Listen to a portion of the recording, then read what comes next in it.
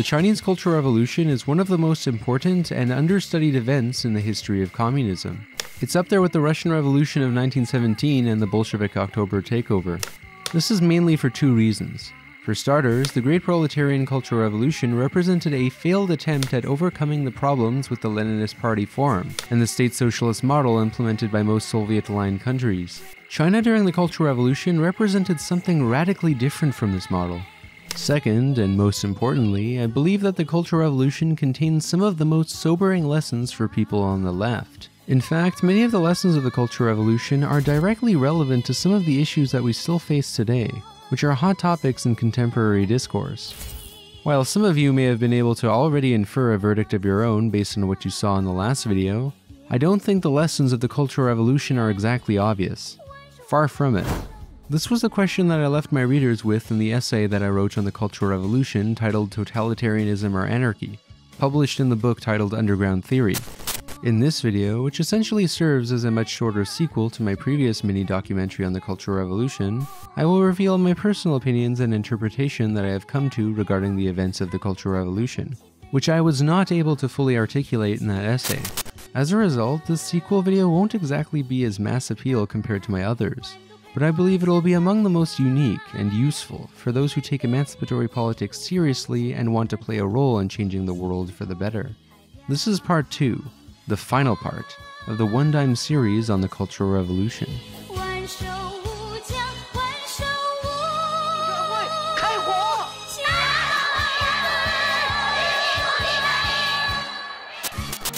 Lessons of the Cultural Revolution's failure. The real failure of the Cultural Revolution was not just that it created chaos, as some degree of instability would have been inevitable when undergoing such a radical socialist transformation. Rather, its real failure was that it did not fulfill its original aim of producing democratic political institutions that might have permitted the masses to maintain control over the means of production and eventually bring about their own emancipation and the emancipation of society as a whole. While such a colossal task is undoubtedly difficult and would have taken a long time, the end product of the Cultural Revolution ended up being the explosion of capitalist relations. The aftermath of the Cultural Revolution created a widespread political exhaustion that made it easier for the party cadres who superseded Mao to re-centralize state power and take the capitalist road. Precisely what Mao wanted to prevent. Literally Mao's worst nightmare. But the failure of the Cultural Revolution can't merely be blamed on Mao's decision to side with the party state in turning against the independent organizations and calling the military to stop their revolts. The Red Guard movement's descent into violent factional power struggles created a calamity that allowed the PLA, with Mao's consent, to frame themselves as the agents of order against the agents of disorder. But the question still remains. What led to the implosion of the independent organizations? The Cultural Revolution and the independent organizations that initially blossomed during the first 2 years of the Cultural Revolution imploded from the inside due to unresolved contradictions that still plague many political movements to this day. Creation versus negation. The politics of dismissal and pluralization. As brilliantly articulated by the theorist Alessandro Russo in his book Cultural Revolution and Revolutionary Culture, the implosion of the Cultural Revolution was by and large the result of a tension that was there from the very beginning. A contradiction between two different registers of politics, dismissal and pluralization, in which dismissal ended up winning out. Dismissal is what one could call a statist or an authoritarian logic that involves the desire to occupy positions of power that allow one to rule other people. The psychology of dismissal involves the enjoyment in deciding the fate of others. Dismissal is sort of like that cop in your head. This is the behavioral dynamic at play in almost every case of power struggles within the state. While dismissal is a rule of thumb in political affairs, there are also egalitarian exceptions, where those who are usually in the position of being governed begin to self-organize and create egalitarian relations for themselves, separate from existing state hierarchies and practices. The term Russo uses to describe this process is pluralization. The sequence of pluralization during the Cultural Revolution occurred mainly between the first 2 years, when the revolution saw the construction of various novel forms of egalitarian projects that we discussed earlier. However, the Cultural Revolution showed us that dismissal and the enjoyment of dominating others carries over outside of the state. For Russo, the triumph of dismissal over pluralization played an integral role in the Cultural Revolution's demise into factionalism. in which arbitrary splits and power struggles led to the implosion of these egalitarian organizations. The word implosion is key. These organizations self-destructed without the state needing to break them up. Authoritarianism without authorities. Now, one would think that the spontaneous creation of egalitarian organizations that were independent from the state would lead to a more anti-authoritarian movement. Authoritarianism is a phenomenon typically associated with the state. However, during the Cultural Revolution, as the galvanized masses were handed power to rebel, many people acted exactly like states themselves, engaging in similar dominating behaviors and getting enjoyment out of it. This pleasure in controlling the lives of others is seen in the endless examples of how people policed each other during the Cultural Revolution, in a process that resembled medieval witch hunting. The key takeaway from all of this is that the logic of dismissal, the enjoyment in deciding the fate of others, is not a mentality exclusive to those who pursue politics as a career in the state. The practice of dismissal is a typical feature of politics as usual within the government. But the fact that the practice of dismissal was weaponized by the masses themselves against each other outside of the state is emblematic of an overlooked dilemma that many people, especially on the left, overlook, being that policing can still occur without official police, that authoritarianism can still occur without state authorities.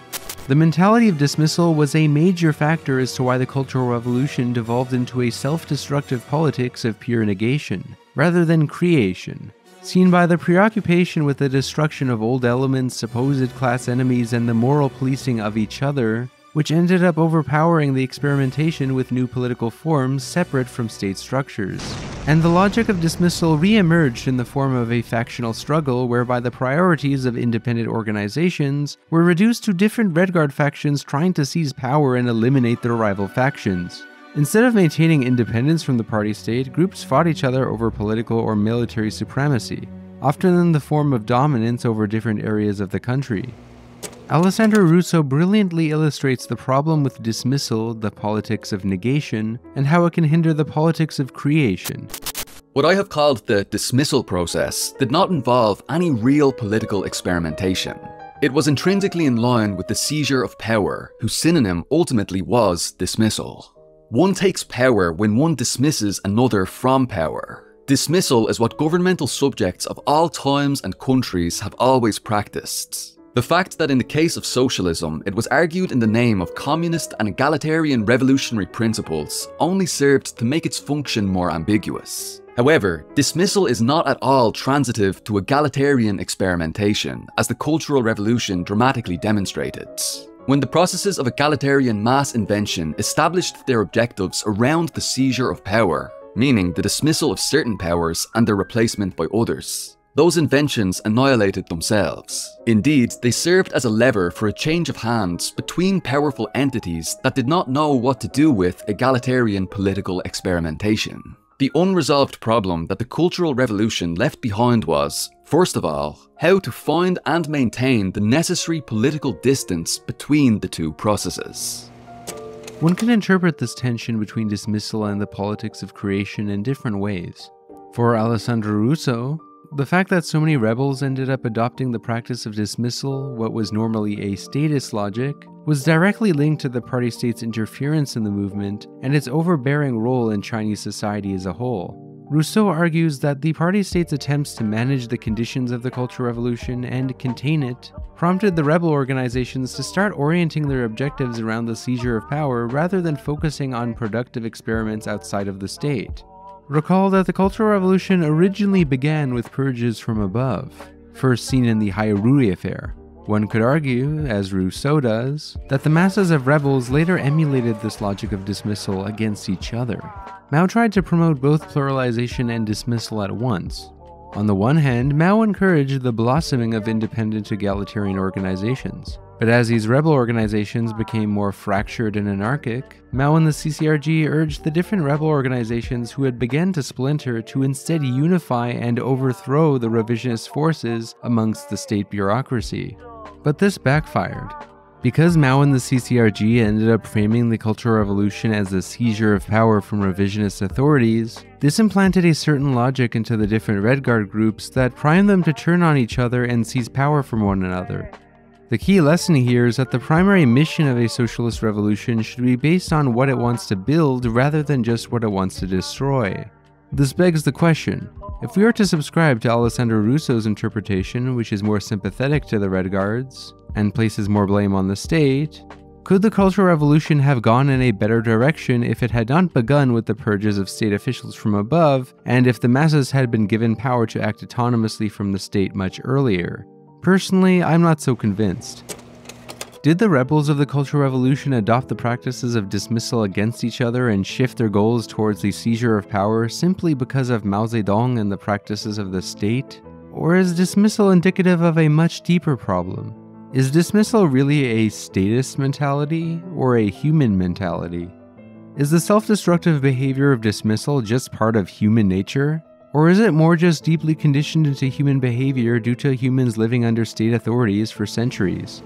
Consider that China is one of the oldest civilizations, with much of its population living under authoritarian states for centuries. One could easily interpret all of these events of the Cultural Revolution as a lesson as to why human nature makes emancipatory politics impossible. However, one can also argue that as products of our socioeconomic conditions, humans emulate the logics and habits that they inherit from their society and its overlords.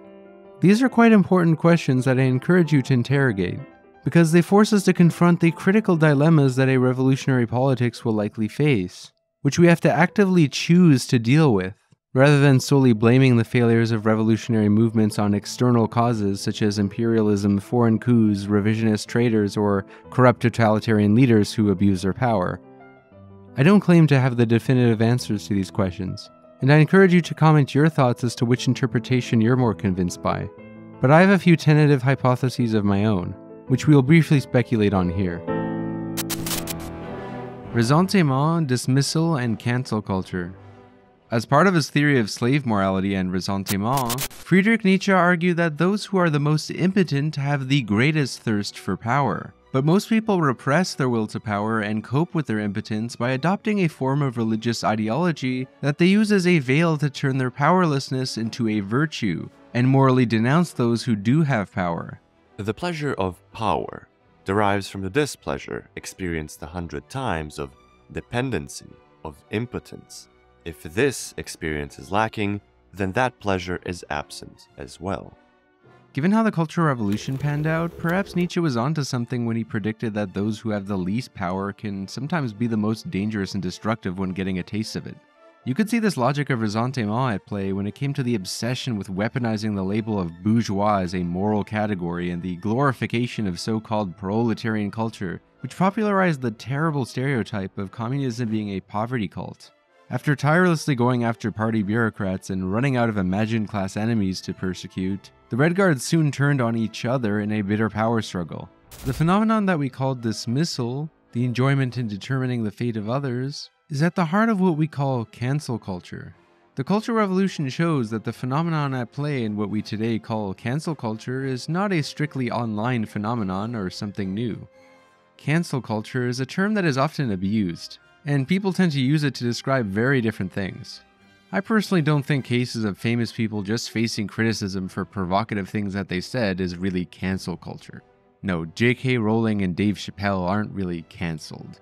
I think the main problem that's actually important in the phenomenon that we describe as cancel culture pertains to the moral policing of sociopolitical spaces and so-called communities, in which people in the in-group are dogpiled and dismissed from it due to not adhering to a certain moral purity of that in-group. This is why I prefer the term dismissal instead of cancel culture when referring to this problem of in-group policing, because it is not necessarily a new thing, and it's a real self-destructive tendency that must be dealt with if any political movement wants to thrive without imploding. This practice of dismissal, which typically involves a pseudo-politics of identity and the adherence to certain moral expectations, can repress underlying differences that people are too scared to express, and can lead to the cannibalization of movements due to an unreasonable expectation of moral purity. If you want to see more as to how this phenomenon of dismissal in the Cultural Revolution relates to cancel culture, I highly recommend this excellent article by Asad Haider. The practice of dismissal must be contained or balanced by a politics of pluralization and creation that goes beyond the mere negation of things and is more tolerant to human differences and mistakes. Many people take a long time to adjust to change, and we can never all agree on everything. Class and the dictatorship of the proletariat. Last but not least, the final lesson of the Cultural Revolution concerns the question of class as a political category, and the viability of the dictatorship of the proletariat. The dictatorship of the proletariat is a key idea in Marxist theory that most Marxists subscribe to in some way, shape, or form. The basic idea with the dictatorship of the proletariat is that the socialist transition between capitalism and communism must be spearheaded by a state ruled by the previously exploited classes, namely the working class, in a coalition with the peasantry, who constitute the majority of the population that never had much of a say in bourgeois democracy. However, the experience of the Cultural Revolution revealed some additional issues with the dictatorship of the proletariat. In his book Mao's China and After, A History of the People's Republic, the historian Maurice Meisner eloquently sums up one of the most overlooked issues of class in revolutionary China. One of the ironies of China's post-revolutionary history, fully apparent during the Cultural Revolution, is that the revolutionaries drawn from the oppressed classes under the old regime tended to be socially and politically conservative under the new regime, increasingly so as the years went on, whereas the social and political radicals in liberated China tended to be the children of families who made up the privileged classes in pre-1949 China. It takes no great sociological insight to unravel the paradox. The one-time revolutionaries, who came mostly from the poorer peasantry and the working class, were, along with their children, favored for political positions, educational opportunities, and employment after 1949. They enjoyed an unaccustomed high social status under the new regime. The children of former capitalists, ex-landlords, and intellectuals, on the other hand, labored under various forms of social, economic, and political discrimination, and nowhere more than in the educational system. Whereas those who could claim lowly class origins, at least those among them with access to political power, had a conservative stake in the post-revolutionary order and its new inequalities, the offspring of the former ruling classes were the new underprivileged. It is hardly surprising that the latter responded so enthusiastically to radical Maoist critiques of bureaucratic privilege and calls for greater equality, while the former rallied to the defense of the party and channeled their revolutionary energies into assaults against the offspring of the formerly privileged social classes. Given this rather paradoxical outcome, it is not a surprise that Mao was so fixated on rethinking the dictatorship of the proletariat in his final years before his death. It is clear that one of the key lessons to be drawn from the Cultural Revolution is that the dictatorship of the proletariat is a concept that needs to be rethought and reformulated. I also believe that Mao Zedong was correct in identifying a bureaucratic stasis and decline in revolutionary creativity amongst the party elite. The party and the masses needed to get politicized again to not forget their original revolutionary mission to bring about the emancipation and socialist transformation of society, albeit a bit more gradually. However, unlike Mao, I do not believe that the answer to revitalizing the revolutionary transition to socialism is to simply keep intensifying class struggle, but rather to continuously facilitate the creation of new alternative socialist structures and organizations that are more desirable to capitalist ones. Class struggle and endlessly purging bureaucrats does not necessarily lead to a politics of creation. By itself, class struggle just leads to a self-destructive identity politics of negation. Of course, class struggle is absolutely necessary during the period where there's, actual classes. But class struggle without a clearly defined political antidote can have a highly depoliticizing effect. When class becomes an identitarian category expanded to encompass certain attitudes, it is easy to weaponize it to mask what are really just political differences. Kinda like how Stalin used terms such as bourgeois and kulak to describe all of his enemies and frame what was really just an attempt to remove political opposition to his line as a moral anti-revisionist crusade for the proletariat. During the Cultural Revolution, Red Guards did something similar to justify their actions when battling each other for power. Egalitarian organizations cannot truly operate successfully independently from the state unless the people reject and overcome the logic of dismissal in favor of pluralization. I am of the opinion that the self-destructive tendency of dismissal can be overcome and unlearned, but gradually. In the meantime, it must be contained through democratic legal institutions. Mao really did want to give power to the people, but he had zero plan as to how this power would be mediated. Vague ideas of radical democracy, decentralization, or simply just giving power to the people are common intuitive antidotes that you often hear in response to the problems of state authoritarianism and bureaucratic centralization in actually existing state socialist countries. However, as we have seen in the Cultural Revolution, people are capable of being just as authoritarian towards each other without the help of any state authorities. Mob justice, without any institutional framework to regulate it, is sometimes no better than state tyranny. I think that many liberal theorists and early thinkers of the Enlightenment were correct to be skeptical of the masses and how they can issue their own kind of tyranny. Except the difference is that liberal thinkers, unlike Marxists and communists, did not consider or even try to emancipate the masses from their own economic servitude. The socioeconomic conditions must be created to maximize human evolution and emancipate human potential for as many people as possible. In this regard, Marxism tries to carry the torch of the Enlightenment. Conclusions and critical reflections.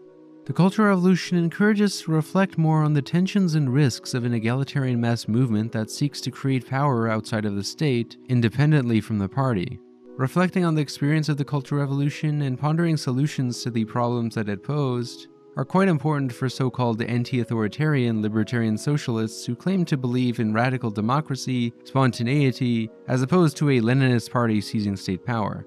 Such reflections are equally useful for Marxist-Leninists who believe that communism can be built from above, as well as for Maoists who insist that elements of the Chinese revolutionary experience like the Cultural Revolution can simply be replicated elsewhere. The events of the Chinese Cultural Revolution simply do not leave us with a blueprint or model for revolutionary strategy. While Mao Zedong thought certainly has a lot of valuable insights, ultimately I believe the experience of the Cultural Revolution leaves us with far more questions than answers.